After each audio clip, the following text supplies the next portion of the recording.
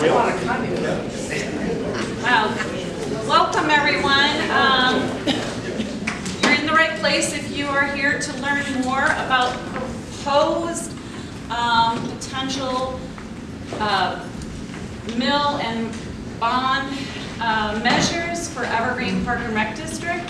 So if you're thinking you're in a different meeting, now is your time to grab some candy and go. But I hope you're here for that meeting. This isn't the Pilates class? Well, it was earlier. If you were just here about 15 minutes ago, it certainly was. But welcome, everyone. It's great to see so many people come out.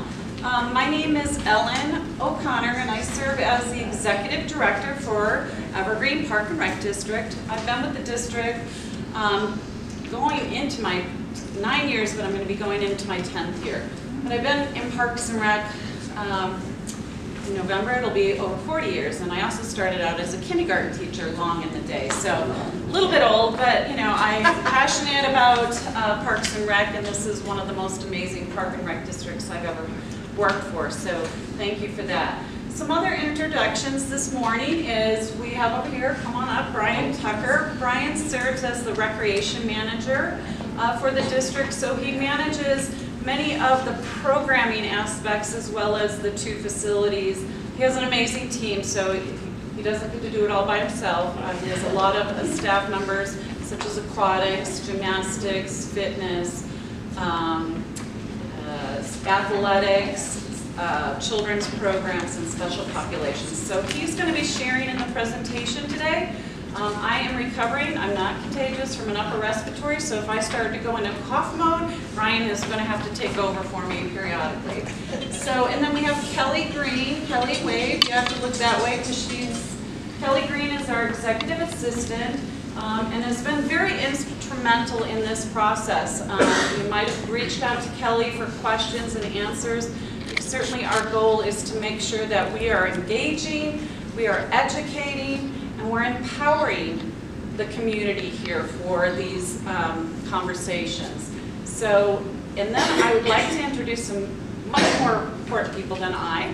Actually, I'm sorry, I've got Lisa Ham-Greenwall here. She's filming us, and she is our marketing manager for the district. And we have our board, I think we have 3 of our board of directors here today. We have our president, Peg Lynn. She is over there. You want to wave, Peg? And then we have John Ellis.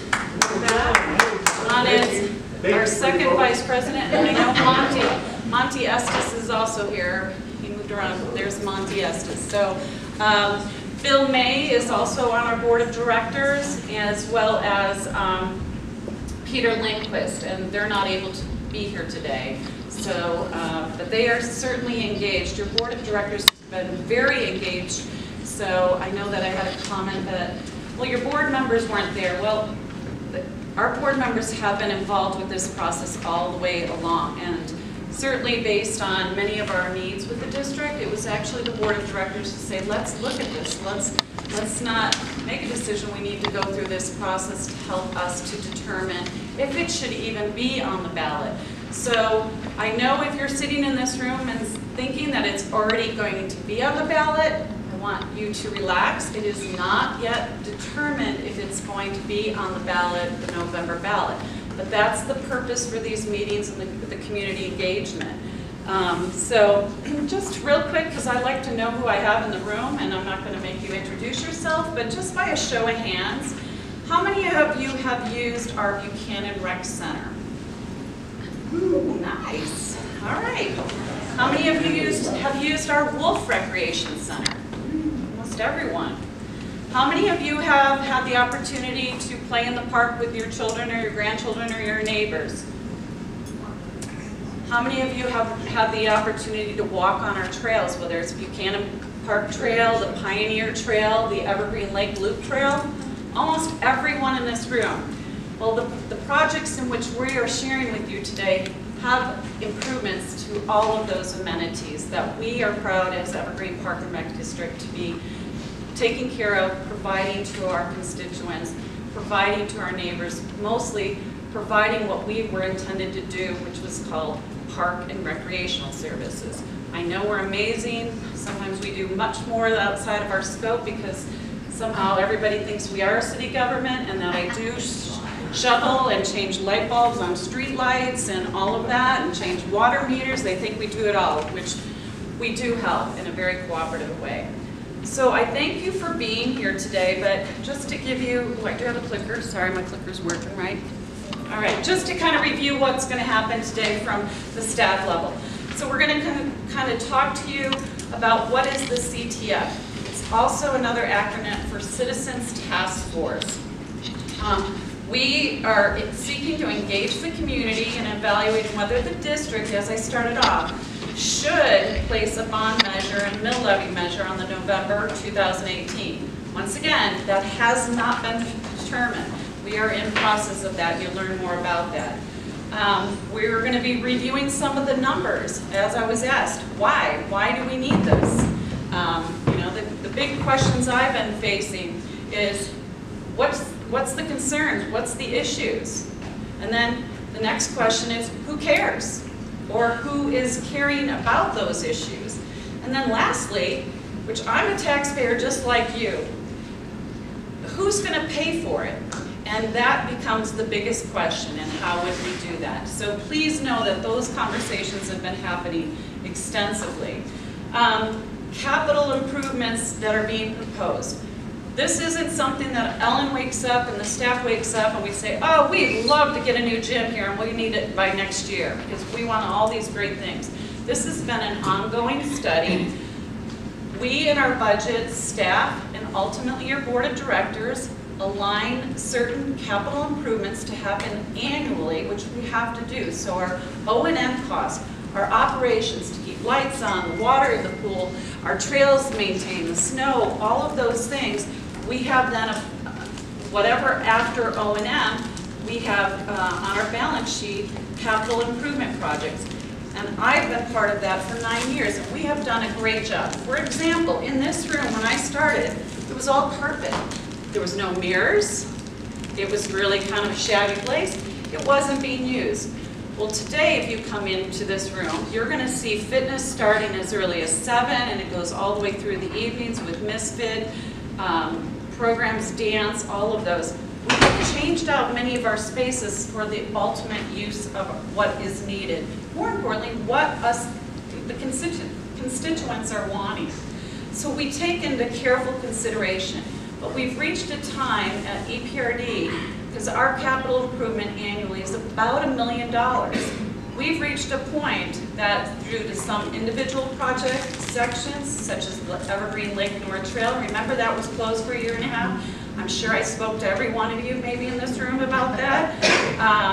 And then the overall size of the capital improvement, because you have to make a decision what goes first, and generally safety goes to the top, and then of course the overall size of what that capital budget may be. And then an allocation of budget, so it might pertain to different areas. For an example, we might get a new sailboat down at the lake house because the old one is really needs to be replaced. We might have to replace all the spin bikes. So those are those types of items that we look at every year annually. And we also have many maintenance things. Replacing HVACs. Those things aren't cheap. They're about $500,000. So if I just look at 2 things that you're going to be seeing today, such as the elevator at Wolf Rec Center, $500,000, and the locker rooms, if we go to do that next year, that's the only things we can do. So we are making sure we're taking care of our capital improvement projects. But we've been engaging the community over several years in the studies and the surveys, so this isn't like we just have come around to do this. Please know that we decided, based on board direction, to go through a process, and that process was to get a citizens task force together to look at some of our highest capital project improvements and needs to help us decide if we feel the community will support that. We had 38 members of the task force. You might have received a letter. We had well over probably 85 folks because we were trying to get as many of those that could commit to this process. And we were very thankful that we were able to get 38 people. They included business leaders, HOAs,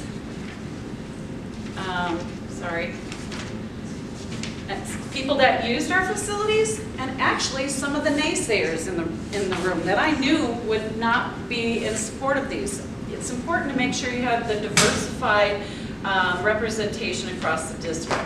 So the CTF has met 3 times.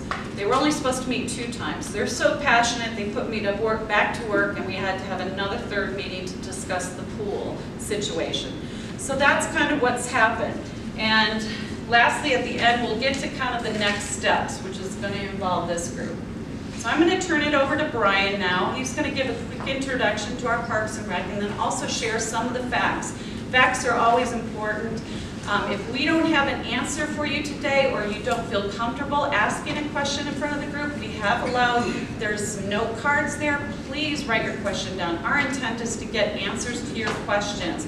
And if we don't have an answer, I'm going to try my darndest to get you an answer. And we'll continue to add to our Q&A sheet that we have back there as well for you. So once again, Brian Tucker with our recreation manager. Great question. Yep. My fault, I'm sure. The CTA, how did you engage or let people know about it? So we reached out to every HOA that we could. And I was on the board of Taiwan. Taiwan HOA? Yeah. So here's, just real quick, Yeah. we reached out based on who the presidents were listed as the county assessor, because I didn't know. Yeah. I asked staff, I asked board members, And again, it's my, I didn't, this is something I've been thinking about. But is there someone on there? I think there is someone from your. Oh, that was, again, I was treasurer. Okay. I probably didn't file that. Yeah, so we did try to go to the president, then some said, I'm not available for these dates, but here's another person. So we did try extensively to get, but we tried to get representation all across. Send letters, or was it advertised?